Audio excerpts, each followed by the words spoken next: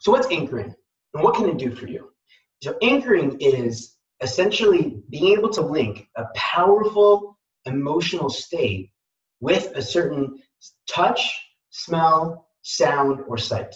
So using one of your senses to link it to something that's a very powerful emotion that you want to have, that's more powerful than where you are right now. So literally it's something that can bring you to that next level where you want to be experiencing that specific emotion. So certain uses would be getting out of a negative state, stepping into a resourceful state, going from stress to happy, right? Preparing for an important meeting, maybe feeling how you want to feel.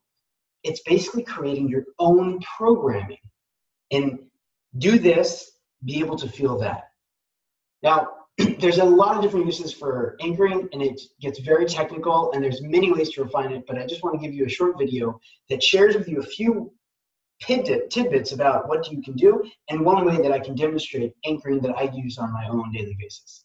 So message me if you want to have more information about this topic. But essentially, I'll give you an example. Have you ever heard of someone that said, every time he does that, it makes me feel this. Every time she looks at me that way, it reminds me of so-and-so. So that look or that thing the person is saying is anchored to another experience that you've had that's in your subconscious. And only when you get that stimulus, when that person says that thing or they look at you that way, it triggers something inside of you that you don't usually think about to come to the surface. That is an anchor. So a picture of red and blue spinning lights on the side of the highway, the American flag, right? Those are anchors. The smell of your favorite childhood dish, what that brings back, what that brings to your feelings, what it brings to your body that you feel inside your body. Those are anchors.